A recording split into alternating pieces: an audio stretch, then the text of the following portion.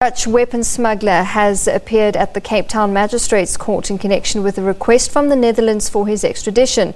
75-year-old Guus Kouwenhoven was sentenced in absentia to 19 years in prison by a Dutch court in April last year.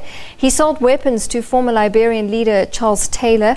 He was arrested in Cape Town in December, a year after Interpol issued a warrant for his arrest. It was a brief court appearance for Dutch national Guus Kouwenhoven. Still awaiting extradition papers, the state requested a postponement. Kouwenhoven was arrested in the upmarket suburb of Friesenay last month. The weapon smuggler's conviction stems from his involvement in war crimes of former Liberian President Charles Taylor.